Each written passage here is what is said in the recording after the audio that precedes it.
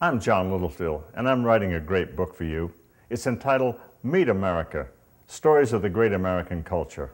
For the past several years, I've been flying around America collecting stories about the ingenuity, energy, and the generosity of the American people. These stories have been taken from my video series, and please watch the following promotional video to get an idea of the theme of the book. These stories are appropriate for all ages, from the veterans of World War II to bedtime stories for children.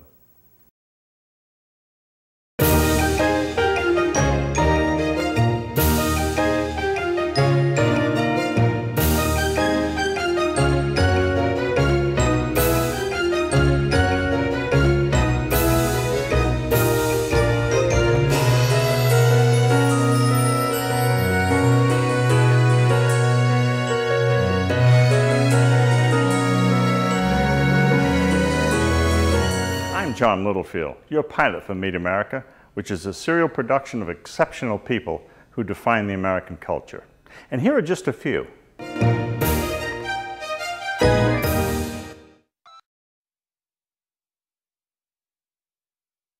One of our culture's most admirable characteristics is the generosity of its people. And that generosity is no more dramatically indicated than in our production of Angel Flight. I was feeling pretty down about that time, just waiting for the third return of cancer to come. And when they wanted me to be in an experimental program with some mystery juice, I didn't know about that, and I said, well, good luck. I don't have the money to get back and forth.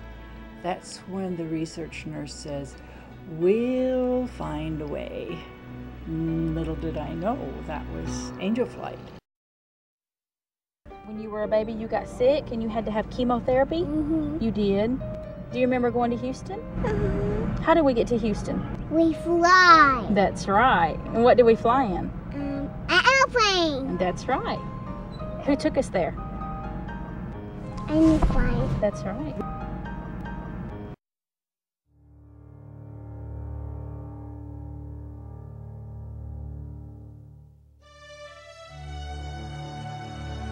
Every once in a great while, someone comes on the national scene and does something so dramatic that it grabs the entire country right by the heart and reminds us how fortunate we are to be Americans.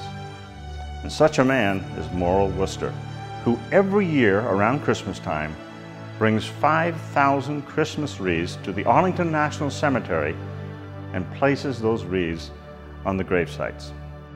It might sound corny, but it's true. You know, without those people, we wouldn't be able to do what we do, or I wouldn't be able to do what I do. And it's just really a way of giving back to them what little bit we can, and also to maybe spur other people to do the same thing. You know, and we wouldn't be, none of us would have what we have today without the veterans. Makes me wanna sing.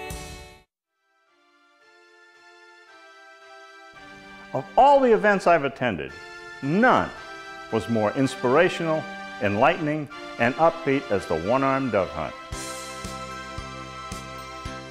I think the loss of my arm just made me just a better man. And the biggest thing, you know, I think one has to do is accept themselves as an amputee. Once you accept yourself, then everything else will take a little patience, time, and determination. You can do it. I can tell you, I used to be an Olympic swimmer. I swam in circles. And hold this, I'll show you how a one-armed man finally learned to swim in a straight line. Like this.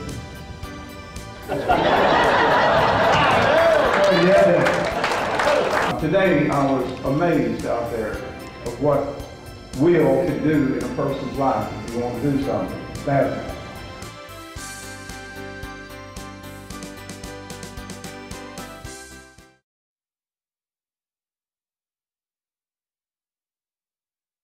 While visiting some old friends in upstate New York, I came upon a most unusual sight. What are these people doing? We started in Hot Springs, Arkansas on June 22nd, 2001. And we're headed right now for Pembroke, Maine. It's up on the Maine coast just south of Canada. And we're going to stop there for about a year, and then from there, we're going to go down the coast to the Carolinas.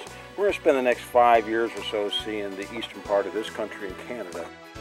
The thing is the journey. You know, if I was to take you up on your offer and say I decided I'm going to live in the Sierra Nevadas or whatever, I would be a miserable individual because I did not live my dream. Yeah, I don't know why I've had this planted in me, but it's not for sale. Okay, it's not for sale. The people are what make being on the road really worth it. The geography is one thing, but the people are the icing on the cake. The stories of Pete Kliegel from South Dakota, who restores, among other things, famous old World War I airplanes. You had to kill the switch, but if the airplane engine never stopped, it wouldn't start again because the propeller wasn't strong enough to move this big mass. So you had to keep it running, blipping it as you descended. And they burned castor oil for oil in it. And when you got it blipped, the castor oil fumes are coming, and you're breathing that stuff. And you know what castor oil does to a person. You know? That's why most rotary engine pilots carried about a flask of brandy with them to counteract the castor oil. And that's the beginning of alcoholic problems with pilots. And how about Ellen Paniak, Alaskan, Eskimo, female bush pilot? This is one very tough lady. I'm walking out on the ice about 2 miles from Barrow, and kind of a dumb thing to do, hunting by myself, but absolutely no noise at all whatsoever, except the crunching of my feet on the ice. It is dead quiet, and I didn't hear anything, didn't see anything, but I felt a hair in the back of my neck stand up, and I whipped around, and here's this polar bear running, dead full run right for me. And when I whipped around and looked at that bear, his eyes were looking right into mine. He was predator and prey. He's looking right into my eyes, going, "You're mine." And a rifle came down, and I went pow, right from the hip. I mean, I didn't have time to do anything else. When I shot, I saw a splotch of red right in the middle of his forehead, but he kept running. And I'm sitting there thinking, oh my God, I'm dead, I'm dead. And I'm fumbling with the rifle by now. Bear went running right by me, almost touching me, and about 30 feet behind me just crumpled over dead. So did you eat that polar bear? Best tasting meat I've ever eaten in my life. Now, was that psychological because of it? Do other people agree with that? There's nothing sweeter than the meat of something that was going to eat you. I'll remember that. And here are just some of our other 15 productions that we have available.